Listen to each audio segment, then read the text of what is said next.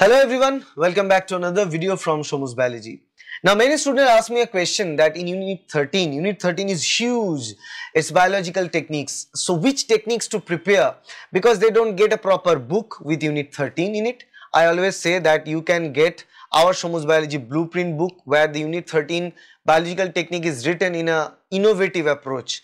We always write a technique like what is the technique, why is the technique, when is the technique is used, how is the technique is done, and the advantages and disadvantages of the technique. If you know these 6 points of every single technique, then you know the techniques and then you can answer any question from the techniques. That's the approach that we follow in our book. So if you want to get our blueprint of life science book, you need to buy the complete set, that is 3,900. 5 books are there, 3 books with all the 13 units of CSIR NET syllabus, then 1 book with the biology math problems, 1 book with the PYQ explanations. Okay, let's dig into the Unit 13 methods in biology. And if you're wondering what are the exact topics that you need to prepare from methods in biology, because there are so many methods. So for you, I make this thing easy because I've studied last 10 years CSIR NET question papers, and by studying last 10 years CSIR NET question paper, I found out some list of topics which are repeatedly being asked in the CSIR NET examination. So let's dig in. So unit overview and scoring. Remember, it's a very high scoring unit. High scoring unit is critical unit. Question types. So I'll go into the unit overview and scoring. Here you know this Unit 13 is very important unit, is high scoring unit, but it's a critical unit. You need to apply your knowledge to answer most of the questions because they don't ask a flat question from a technique.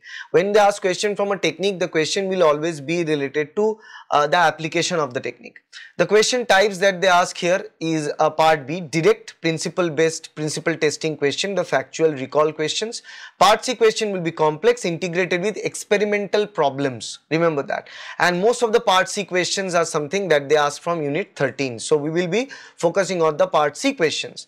Importance index breakdown, the highest importance means guaranteed, multiple question you can expect. 4 out of 5 means very frequent, 3 out of 5 is regular appearance of the questions. Okay, we don't talk about 2 and 1.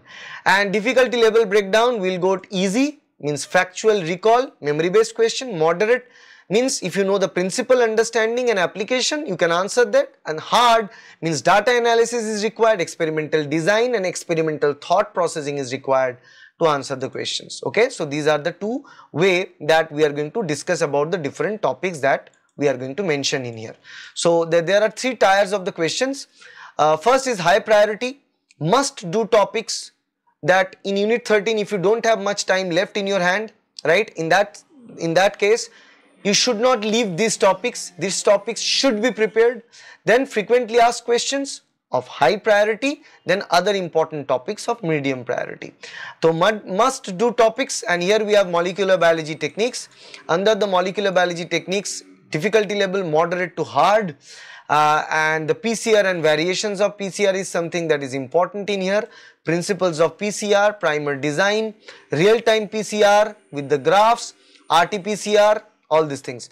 Blotting techniques are also important, southern blotting, western blotting, northern blotting, and also and in the western blotting protein detection, northern blotting gene expression, southern blotting and also application here for RFLP. And also you need to understand different kinds of markers, molecular markers like RFLP, RFPD, AFLP, SNP, all these things. So next is chromatography, another very important topic. Difficulty is moderate.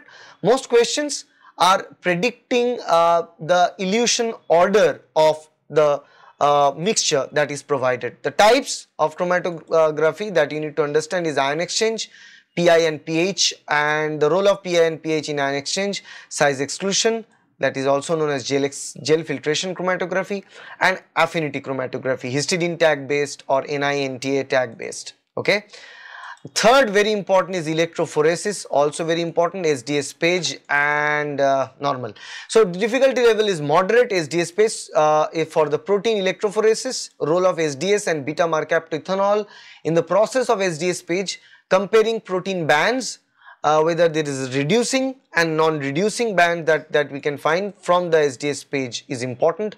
2D gel electrophoresis there, where we separate protein based on pi and molecular weight. Okay, gel mobility shift assay, GEMSA or GMSA, protein DNA interaction measurements are important. Recombinant DNA technology is also very important, and here the difficulty level is moderate to hard.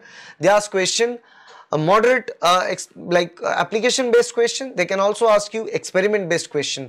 Restriction digestion, interpreting the gel and restriction mapping. They will ask question related to the cloning, whether it's a blue-white screening for LAC-Z mediated blue-white screening, selection vectors like plasmids, BACs, YACs, cosmids, other vectors of gene delivery, and different libraries, cDNA libraries, genomic libraries, cloning vectors, expression vectors, the difference between them.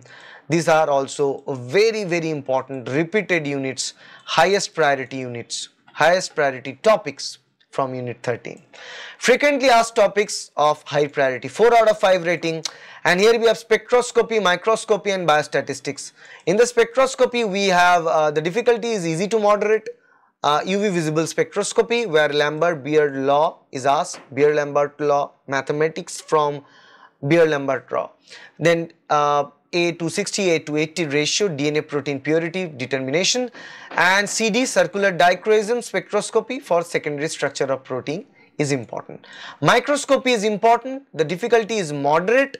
They will ask matching techniques to application. They will ask you this and this are our application to reach, then which are the type of microscopy techniques that we are going to use, whether we are going to use the light microscopy, whether we are going to use the phase contrast, whether we are going to use the differential interference microscopy, electron microscopy, scanning electron microscopy, transmission electron microscopy, and so on and so forth. For the basics of light microscopy, the refractive index, the oil immersion lens and its principle, the magnification and resolution and its principle is important. Fluorescence microscopy is also important. The FRAP principle, fluorescence recovery after photobleaching, FRET principle, the energy transfer method is something that we needed to understand in microscopy. In biostatistics, we need to, the difficulty level is moderate, where we need to understand the correct test to identify the data pattern. Chi-square test and t-test is required. ANOVA question is sometimes asked, sometimes not, but mostly chi-square test and t-test. Basic concepts like median, mean and standard deviation, p-value are equally very important. Okay, and the other important topics that are out there in unit 13 is immunological techniques, where the difficulty level is moderate, where we have ELISA, direct, indirect, sandwich ELISA, steps and detection of ELISA. Flow cytometry is very important, and interpretation of the FSC versus SSC plots in the flow cytometry plot data is something very important for CSIR NET. They also ask question related to RIA, radial immunoassay, and also octolony double diffusion, ODD, electrophoresis assays out there. So this is something that we need to understand. Radio labeling is important, although it's bad dated, but still the difficulty is easy to moderate. Radio labeling experiment.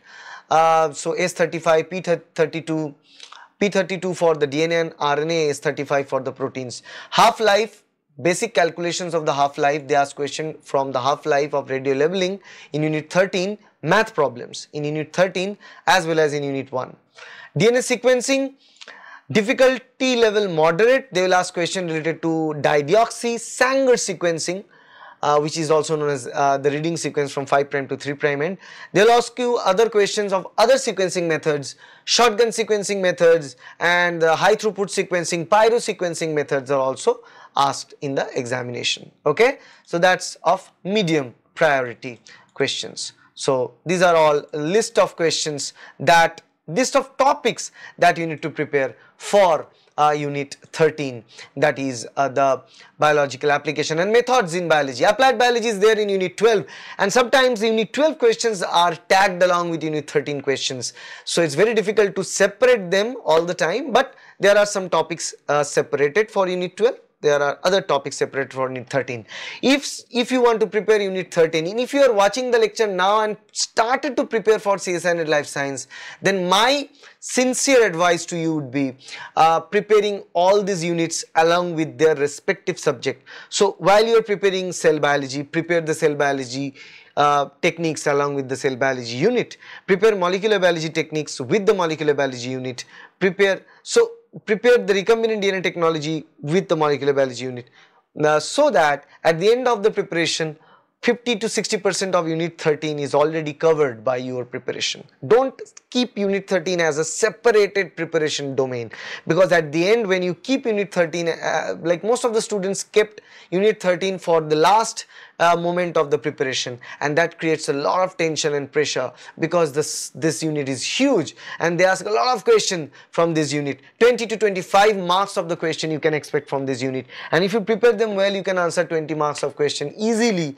and score like 5 part C question you can easily answer, and you can score 20 out of 20 from there, and that's a huge leap and advantage in your CSIR NET Life Science examination.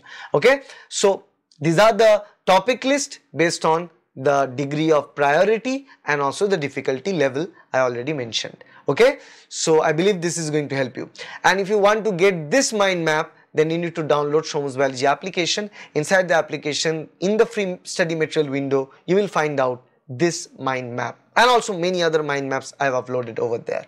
Okay, so all the very best, and if you wish to get this Unit 13 preparation with the help of our book, you can order the book. Price is 3,900. 5 books will be delivered to your address. You can get the video lectures of this, recorded video lectures only, priced at 7,900, 64 GB pen drive. Recorded lectures plus 5 books, most value for money, priced at 8,900. Both pen drive and books will be delivered to your address. How to contact us? Given number in this page. Website www.shomusbiology.com. Mobile number 9804654228. Contact and get the details. If you like, then join. Otherwise, don't join. Thank you. Bye. If you want to get this particular mind map that we shared, then download Shomus Biology application, go inside the free study material, and you are going to find it. Next, if you want to get the study material package from us, the recorded lecture which is going to help you in ICMR, BRET, CSIR NET, GET Life Science, one package helps all. Right, you can get it from Shomus Biology. With 5 books, the price is 8,900. Without 5 books, the price is 7,900. Only 5 books, 3,900. That's the charge. That's what you can get from us. If you wish to get it, then contact the given number 9804654228. Visit our website www.shomusbiology.com, where you can get a study material page.